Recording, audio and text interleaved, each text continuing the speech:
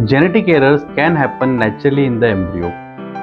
Our cell store the genetic information in the DNA in the form of 23 pairs of chromosomes.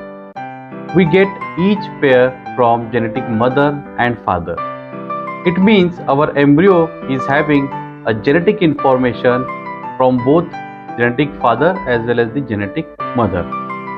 During the process of duplication of this genetic information from mother and father, sometimes an error can happen which may result into the genetically abnormal embryo. And this genetically abnormal embryo may cause failure to conceive. Sometimes a woman may face a miscarriage, and sometimes a woman can have a pregnancy with a genetically abnormal child. With the help of IVF, we can detect these genetic abnormalities even before the implantation of embryo.